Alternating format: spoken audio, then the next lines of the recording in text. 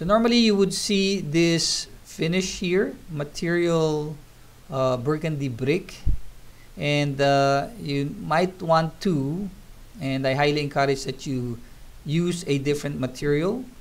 Normally when you're doing a project, you would like to specify the exterior texture, and there are different sources. You want to maybe go to a manufacturer and try to find out if they have certain materials that are available. So maybe you'd like to use this material here. Now normally you'd like to make certain that you can tile the material or brick, in this case, properly. This edge here, when tiled, will connect to that edge. Okay, and how nicely would it connect? That's one of the items that you'd like to consider. So you might want to select or type texture images. So texture image. Go to images. So these are random images that maybe will give you an idea of what is available. Okay. Maybe you'd like to use something like this. In our materials connection library in Slate, you should be able to find there, or using the Sheridan College website.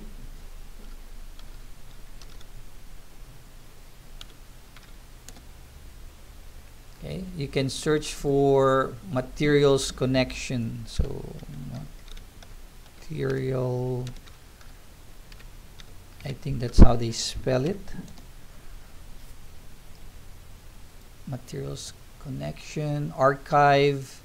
Okay, I highly encourage you for your studio project to really go there and do some research. So it's along this corridor, right, at the far end. There are different materials that you can find, and you can always search for a texture there as well. So maybe you can say, I'd like something similar to this, and the librarian there will help you select a material. Okay, so once you have selected the material, make sure you look for an item that will tile well. Okay,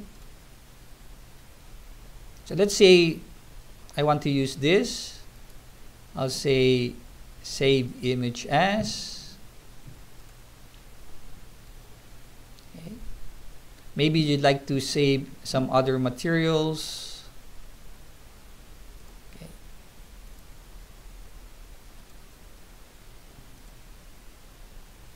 Now, you'd like to try to make an estimate of how big this would be. So is this a one tile, or is this a a square meter? Okay, so you want to, and you can use this also for your site. Okay, so just take note that this will tile to cover your whole site or your whole wall area. So once you have selected your brick or your outside wall finish, then you can go back here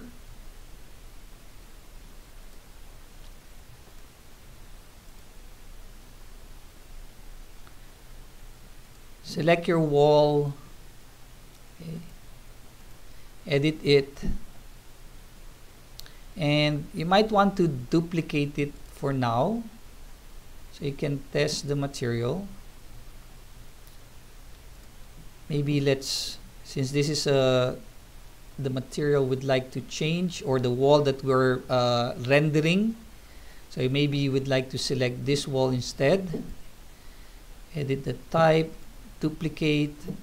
I'll just say number 2 for now. It's always nice to place your initials in front. Okay, and we're going to edit our material. So the current finish is a combination of brick common and a brick soldier. So we'll just say we'll edit that material.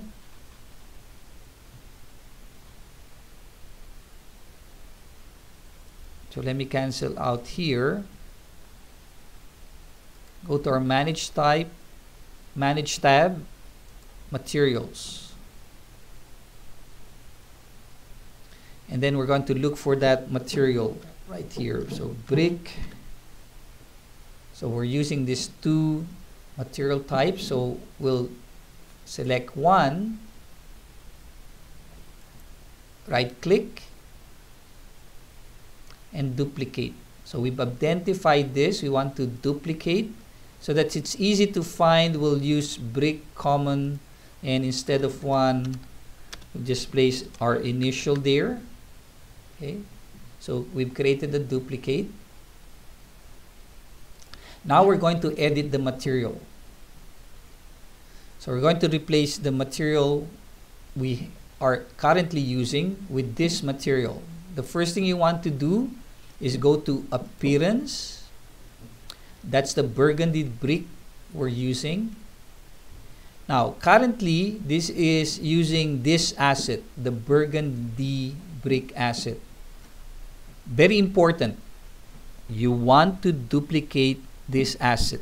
Otherwise, if you just change this to a different texture by clicking here and selecting the material, so that's the location of your materials library,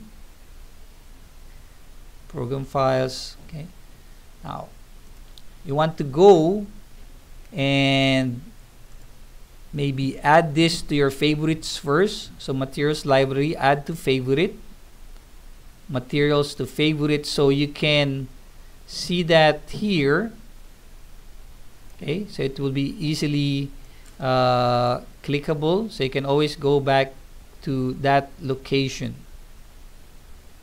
Okay, now once you have done that, you have added this, add current folder to places, maybe add it also to places. So there's that folder right there, so you can go back to that folder. Now let's go to our D drive where we have saved our texture. So let's say I'll just use this texture for now. Change that with the brick material, current brick material. So I'll change that. And for the relief pattern, relief patterns allows you to make your texture look more three-dimensional. So normally they are grayscale images, copy of your main texture. So you'll click here, again go to your D drive, select the same image. Later we'll change this to a grayscale in Photoshop. For now we'll just make sure that we use the same image. Notice that it's tiling, so that's how it's going to look like when it tiles. Okay, you have an example of how it will look like here, applied to a wall. But make sure, did I duplicate? Looks like I didn't duplicate. Make sure I'll duplicate that. Okay, and notice when I didn't duplicate it, it is also applying the same material to the brick common. Hopefully I duplicated it first. Let's see how that will apply. Click apply. Okay, see, I didn't duplicate before I made the change. That's why it also applied that texture to the brick common. Okay, so this one is replace this asset. Okay, so you want to duplicate, replace asset, you're just going to open up the asset browser and select a texture from the Autodesk physical assets. Okay? So duplicate allows you to just simply change this material. Now, since I didn't press duplicate, notice what happened to the brick common. It also applied that same texture. So that's why it's very important that you duplicate this first before making changes. So I got this applied here in the duplicate material, but that also made a change here. Since I did duplicate, you can see that number 1 right there after I've changed it. So now what I need to do is go back here and back to my materials and go back to my burgundy brick. So if I can find it, I think it's that one right here. So view, thumbnail. Okay, there it is, burgundy brick. Bring it back. Now that we've duplicated the asset, notice that it's not changing our brick common. So go back here, materials, and bring back the gray relief. Okay? So usually you'll have an image and then a gray tone of that same image. This will work like a relief pattern where the dark areas will and the dark and white areas will make this more render more three-dimensional.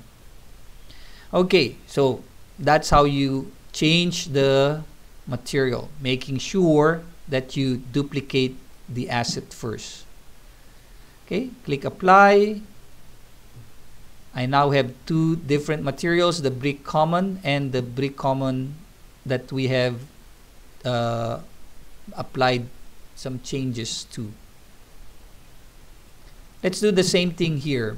Brick soldier, since we're using that material as well. So again, duplicate. Okay, rename this. Add our initial. Okay, and this time, before we make any changes, make sure you duplicate the asset. There you go. We're just using the name soldier burgundy, but in terms of assets, they are now different from the original. So that's burgundy without the number 1 and burgundy with the number 1. So if you go to identity, that's the name of the material. Okay, and in terms of the asset,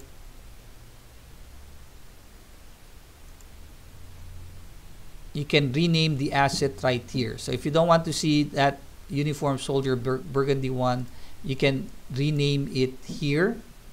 So let's say we're changing it to a certain other material. So I'll just name it SS2.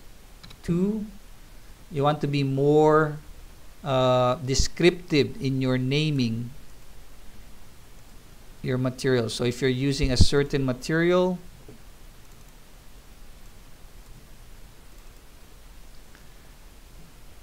okay, you might want to use the same material. Okay, this doesn't say anything really, so it's just a photo texture, but you can be more descriptive in naming your material appearance. Okay, so you can change that there, change the description. Okay, and then again, now that you're sure that this is a different asset, different from your brick soldier course, so you're not in any way changing this. Okay, you have a different asset. Now you can click that name. Okay, and then go to your folder, select the next texture, and make sure that you also change the relief pattern. If you don't change the relief pattern that will be applied here will be the brick soldier course. So you'll have a brick texture here. That's actually might be nice if you want this pattern with a brick pattern laid on top of it. Okay, if you like that effect, you may leave the brick soldier course pattern here. So that's how that will look like. Click apply, click OK, and the next thing you'd like to do is select this, edit type, duplicate this, click OK. Number 2, we're going to edit that,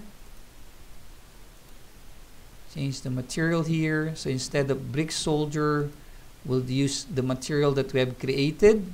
Click OK. And instead of brick common, we'll select the materials that we have created.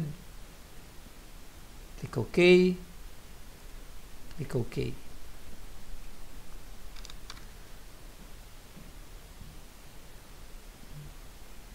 Okay. So let's see how that will look like here. So maybe we can duplicate this view. So this is your 3D view. You want to rename this to exterior perspective.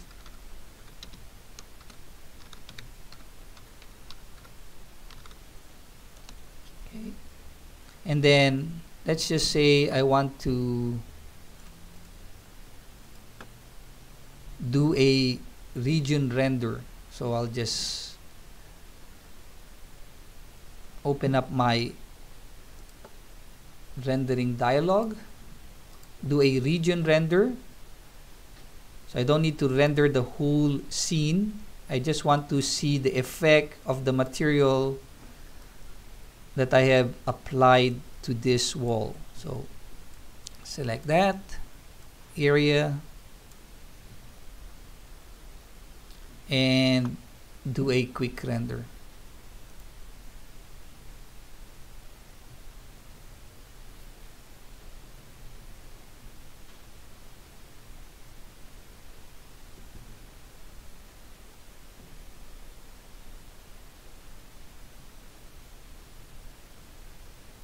Okay, so you don't have to be using the same burgundy brick all the time. You do want to select the texture you'd like to apply. So next lecture is let's customize a brick pattern so it will look more nicely here. So right now I'm just demonstrating how you can apply a different material to your wall, so you're not constrained with this burgundy brick.